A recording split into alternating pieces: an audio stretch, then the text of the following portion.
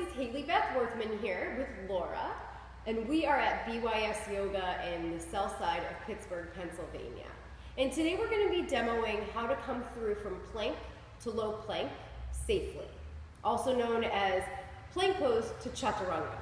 So this pose I see every single day, done by thousands and thousands of practitioners, and it's really important that it's done correctly, because when I do see this done incorrectly, I telepathically see injuries happening, and we don't want those happening. We practice yoga today so we can practice until we're 90 years old.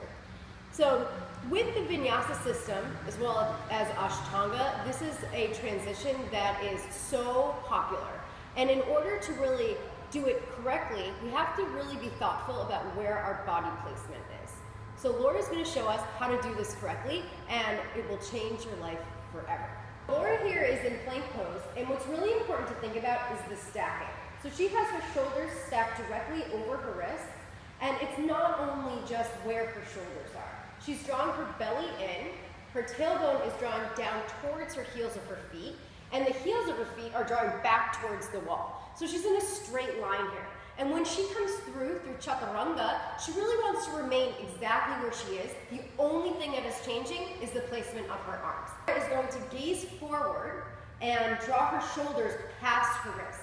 As she does this, she's going to turn her elbows back behind her, and the soft flesh of her elbows is facing forward. So you can see where she is on her feet now. Before she had her feet drawing back behind her, and now she's coming onto her toes to bring her shoulders past her wrists.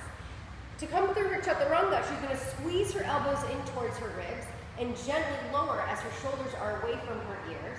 And from here, she's going to effortlessly float into upward facing dog or Vinyasa by coming onto her 10 toenails, pressing the mat away from her, shoulders draw away from the ears, and then exhaling Adho Mukha Svanasana, downward facing dog.